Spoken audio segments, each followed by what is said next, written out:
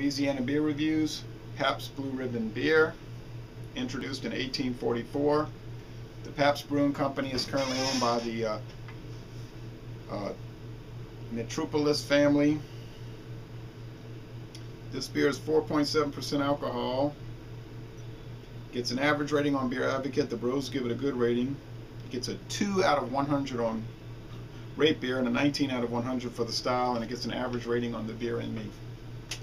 Well, I've had this many times, of course. This beer was about to be knocked out of existence around 2001. Just wasn't selling. It had gone from being, in the late 1950s, the #1 beer in the United States, and then it was passed up by Anheuser-Busch and Schlitz. But it was still very strong, a strong seller into the 80s, and then in the 80s it started to erode. By the 90s it was really on the skids, and had been relegated from the premium price category to the budget beer. And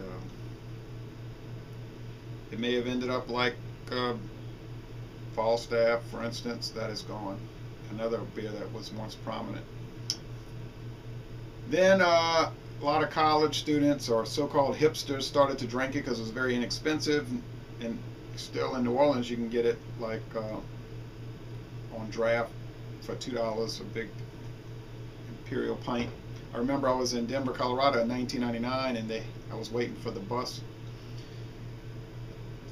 and there was some old dive bar by the Greyhound station, and they had big old draft, looked bigger than a pint to me, for $1 a piece, and I drank 2 of those big things, and I stumbled back to the bus station. But it was like a bum place, but the beer was just so delicious on draft and ice cold.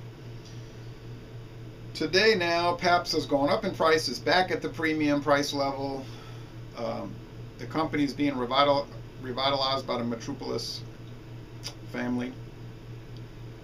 Pabst went around buying up a lot of struggling brewing companies like Schaefer, Stroh's, Schlitz, Heilemann. And today it seemed to be having somewhat of a comeback. But when I was in high school and college, I used to think it was just an old brand that your great uncle or your grandpa would ask for if you came to visit. And it was sort of like the Plymouth Grand Fury of beers. Reliable, but dull and dying.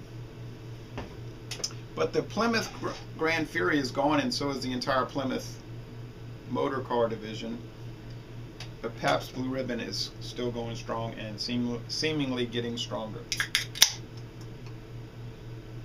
Because starting this year, 2012, they've become the sponsor of the Professional Bull Riders Association, Professional Bull Riders circuit. Well, let's see what this 24-ounce can has to offer.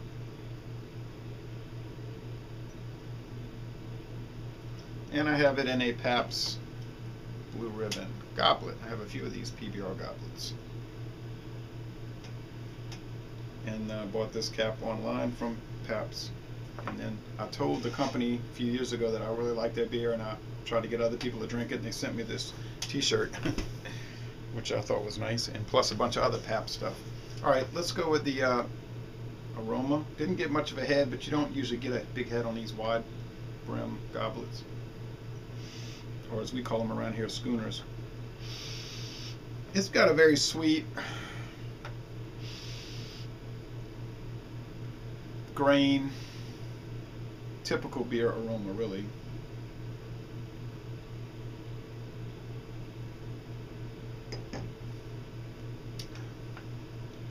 The taste is very sweet, grain oriented. Do pick up that corn syrup, which is what they use according to their old website. I noticed they have a constructed website doesn't go so much into the ingredients. You got the hop extract. The body is very light and watery.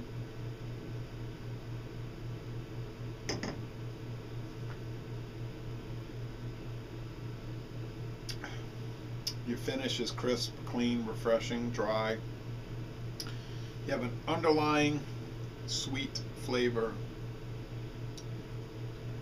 Really, overall, though, it just tastes like good, solid American style lager. People I know don't like this style. Some people don't. Millions do. I certainly do. I always have. If you've never tried Pabst Blue Ribbon, I think you ought to give it a chance. You're going to see it in all different type of bottle offerings and can sizes, and you're going to see it on draft at quite a few places. This goes very well with fried seafood as something to compare it with, or pair it with. Yeah, fried seafood or a good sandwich. So Laissez le bon temps rouler. This is a very good beer, and I would give it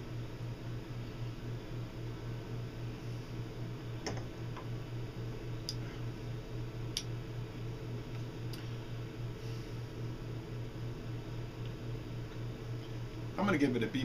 I'm tempted to say excellent, but I'm going to go with a B+. It's very good.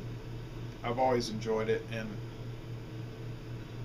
it's nice, very nice. So Pabst Blue Ribbon, what do you have? I'll have a Pabst Blue Ribbon. I'm going to drink the rest of this big can, and I'm going to enjoy it. I'll tell you that right now. So I'm going to end this review by saying, y'all come on down to New Orleans.